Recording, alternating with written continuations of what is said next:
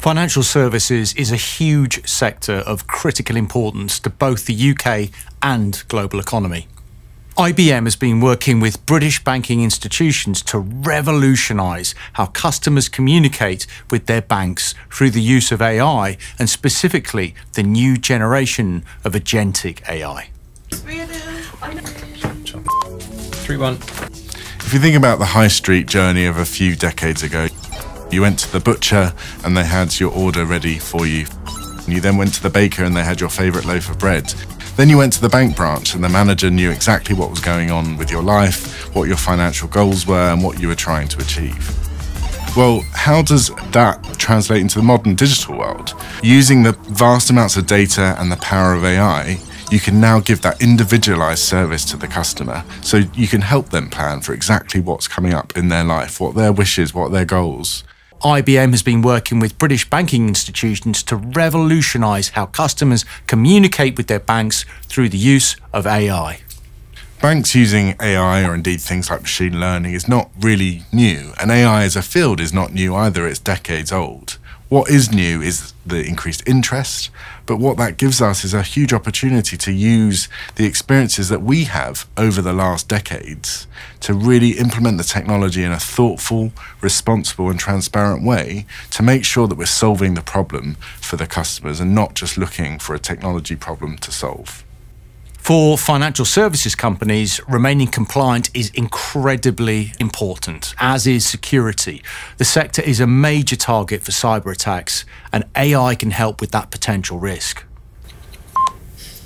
AI is incredibly powerful and a great tool for us to be able to gather and make connections in data that it would either take too much time and effort of a human to be able to do, or it's simply too complex for us to understand. And using that in things like anti-money laundering and fraud detection means that actually we're really targeted in a way in which we can improve how we protect customers and their spending. Take a fraudster, for example, or if you're an insurance business. If you've got the same ring of people constantly having the same crash with the same whiplash, going to the same garage with the same jacked up prices, well, that is a scam, which in aggregate you can see when you're analysing that vast amount of data with AI. And actually that's what really is helping organisations be far fitter in their fight against those bad actors. AI also has a valuable role in developing financial products and services, making them more relevant by analysing data. This can help with responding to changing circumstances in a client's life. In a mortgage situation, typically first-time buyers don't know a lot of the language that's used when taking out a mortgage. Actually, AI can help them understand what loan-to-value means, and these terms that we take for granted in the industry actually mean in the application of a product that is a very significant life decision for a first-time buyer. So breaking down those barriers means that you approach the conversation far more informed and you know what risks that represents and how you can make the right decision. Internally, AI is helping financial services companies go on a journey with their own staff. We often do a thought experiment with our clients and talk about what's a fully autonomous bank, where everything is automated, you have no people doing anything. Then you put people back in and you think about where the humanity is needed in any given process, because these are big decisions that customers are making.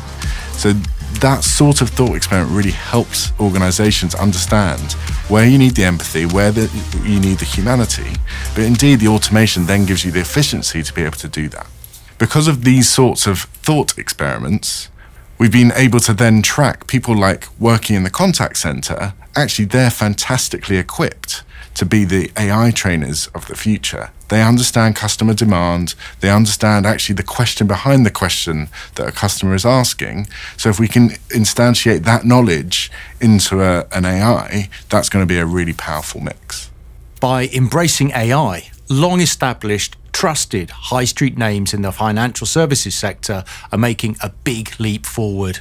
IBM works with strategically important banks across the UK and the wider global economy. It's super important that these banks are fit, They are competing well, and they are at the very, very frontier of what technology can offer their colleagues and their customers. We're really proud to partner with the world's biggest banks on that journey, and it's a fun journey, but it's deeply important to get it right, both from a regulatory perspective, but also from a customer expectation perspective.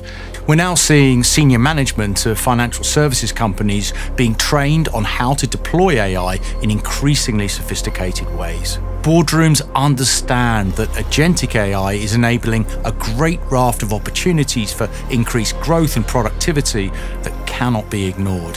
Agentic AI doesn't require a degree in computer science. It's incredibly intuitive. And so, all that financial services companies need are directors prepared and inspired to adopt the new technology. In IBM's experience, that willingness is already there because the race for the competitive edge is on.